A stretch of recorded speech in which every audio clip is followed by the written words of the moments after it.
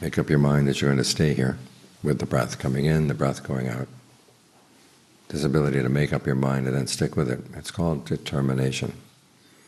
Today's the beginning of the rains retreat, and the monks are going to determine they're going to stay here for 3 months. There are a few exceptions that are allowed. If someone has to go teach or has other legitimate business, they can go away for 7 days. But otherwise they have to greet dawn here every day for the next 3 months. The idea being that the monks live together as a community. They can benefit from learning from one another, try to set a good example for one another. And at the same time, it's an opportunity to accelerate their practice. Whatever they're lacking in terms of virtue, concentration, and discernment, they can make up the lack.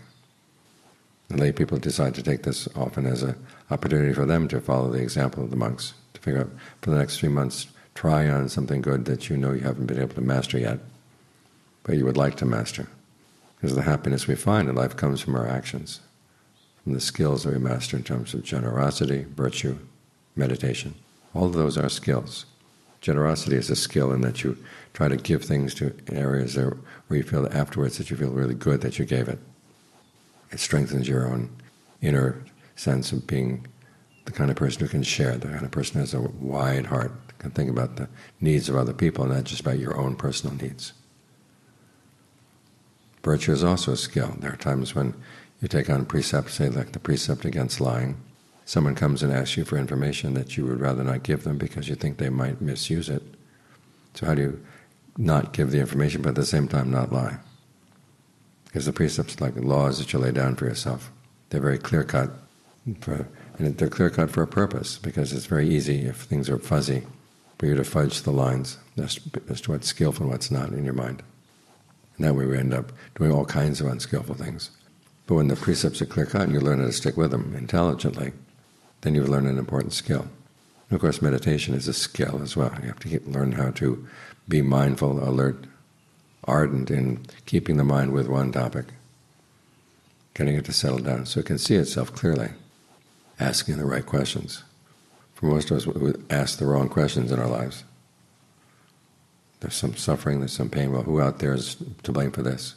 Or what out there is to blame for this? The Buddha is saying, you don't want to blame anybody, but we need to find the cause. And the cause is inside. So we have to turn and look inside. That's a skill right there, looking at your mind. Learning to recognize what in the mind is skillful, what's not. Not get fooled by all of its usual arguments.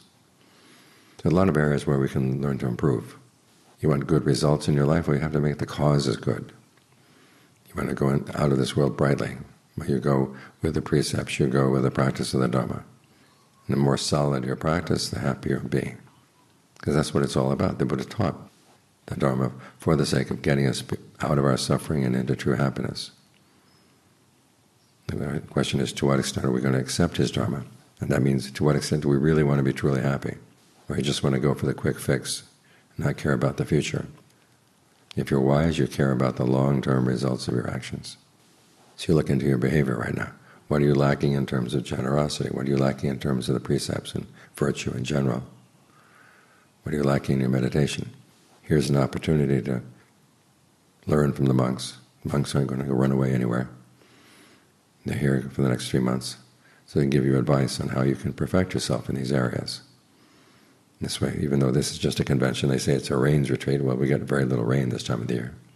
But it is a good time to take a retreat from our ordinary defilements and to learn something new, to perfect our virtues, perfect our good qualities in mind, for the sake of the happiness that spreads around. We get happier when we're generous, when we're virtuous, when we meditate. Other people pick up from that from us as well. This is something that's good for all of us all around.